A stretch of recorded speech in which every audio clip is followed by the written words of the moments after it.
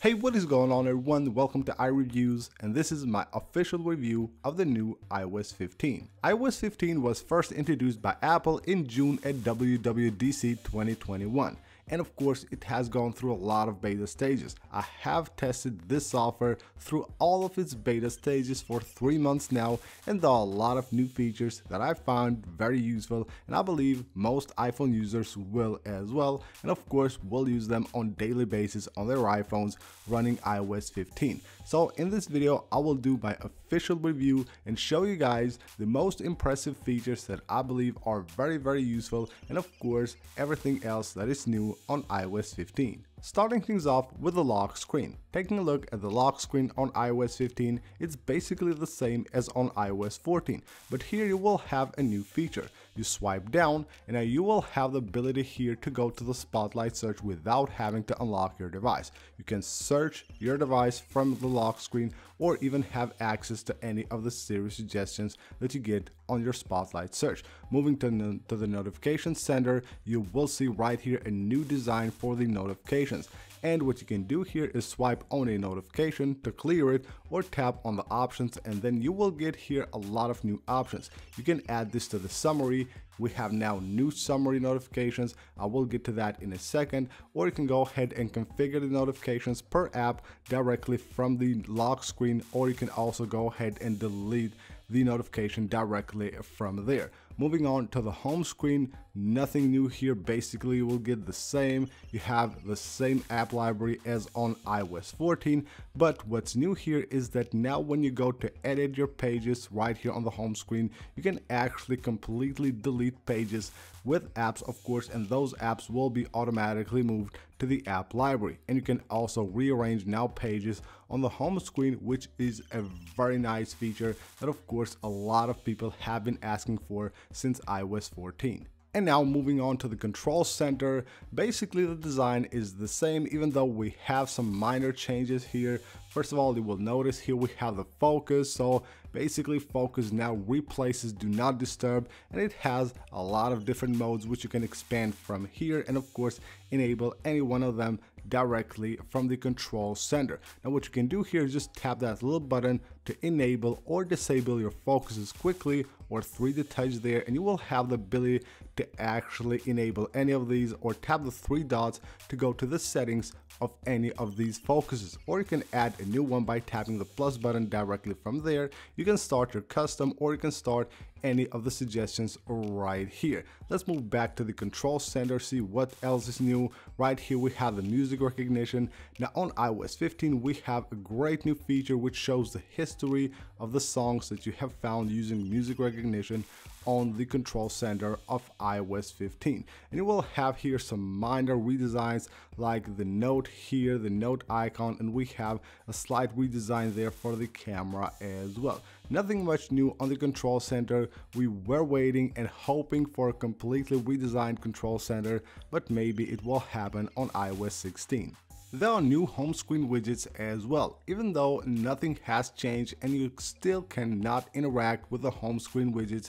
We have some new ones, and we have one for the control center. Actually, we have there two displaying two different info, and we have for the sleep, we have the contacts one, which is my favorite by far of all iOS 14 and 15 home screen widgets, and then we have one for the App Store as well. Now basically the one that I found useful here is the contacts one. It lets you add any of your contacts and quickly have access to them from the home screen of your iOS 15 device. Now I have this one, the smaller one with a single contact. You can have the medium one with 4, and you have the one with 8 as well. So tapping a contact, you will see everything that you need here, from the buttons here to call them, message them, FaceTime them, and of course you will find everything here, maybe messages that you have sent or received from them, that contact, and emails as well. So I find this very useful. Now adding contact, it's pretty simple. You just 3D touch on that widget, tap on edit widget, and just choose any of the contacts from your contacts list. The next bigger feature of iOS 15 is live text. So basically with live text, you can just use the camera to add like text anywhere you want, like right here at the address bar. If I just want to paste like a link or something, I can go ahead and scan the text from the camera here and just maybe like scan any like website or anything that I find.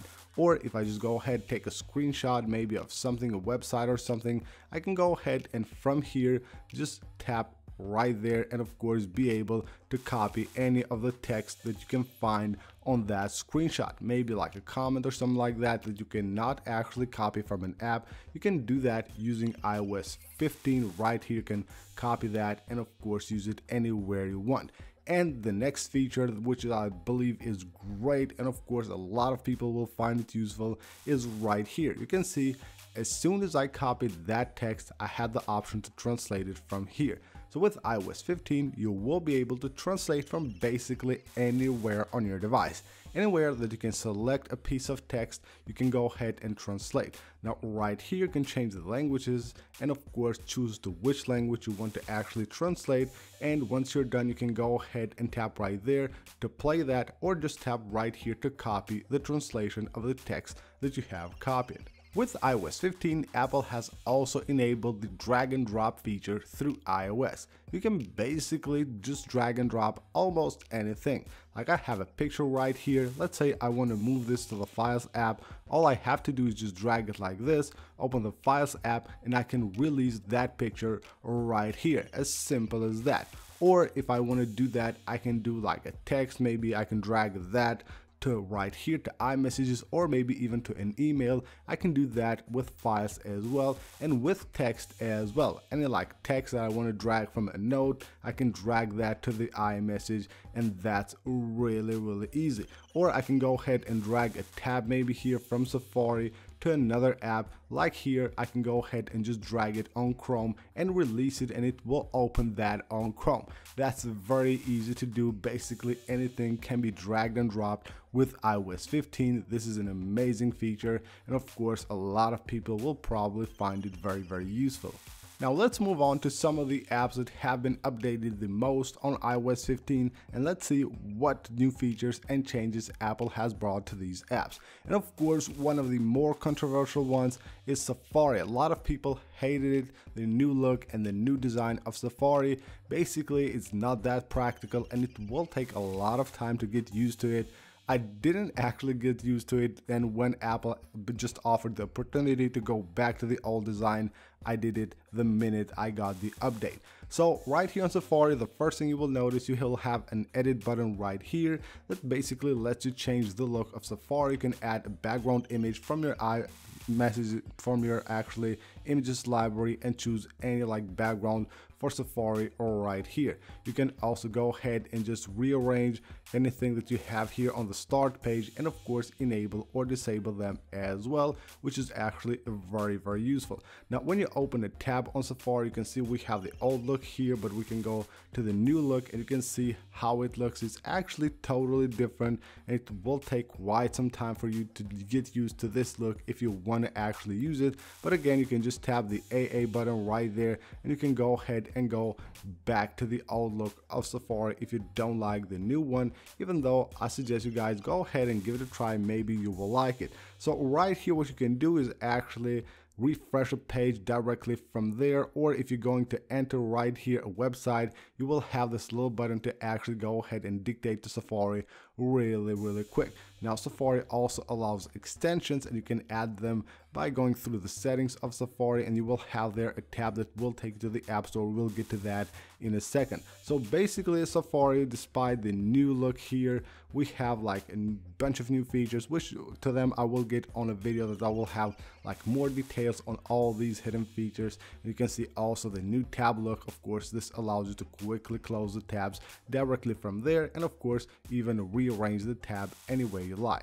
The Photos app also got a lot of updates, so swiping up on a picture, you will now see a lot of details regarding that picture. You can see right here, it shows you of course the date and the time it was taken. It will show you the camera info if there is any camera info, Like if we go ahead and do this right here, you can see it's a screenshot. It shows that is a PNG file. Basically, it will show you all kinds of details regarding your pictures. And this is right here really interesting. You will see that little I button that basically shows you those informations, and it will also show you from which app it was saved. But if you have something like a cat that I have right here, you can see it shows some like little stars right there. Tapping on it, you can see it recognizes that there is a cat on the picture, and I can just tap right there and it will show me the results here, all kinds of different information regarding whatever is on that picture, which iOS of course will recognize. Now what you can do right here is also adjust the time and the day the picture was taken,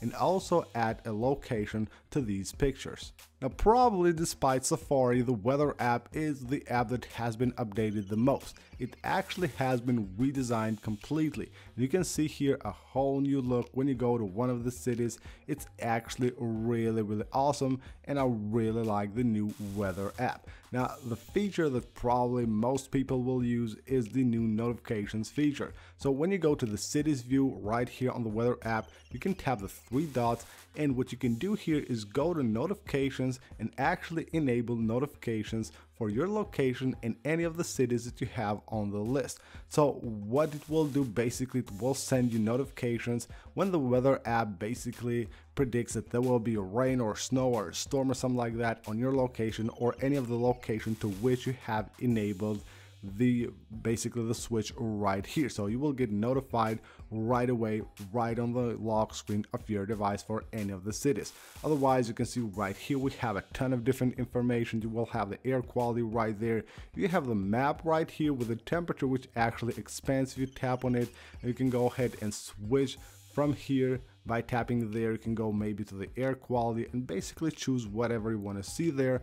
Pretty cool. And then you will have all the different information like the rain, the humidity right here, the visibility, and everything else that you need to know regarding your location or any of the cities that you choose. Moving on to the iMessage app, now we have a few different changes here as well.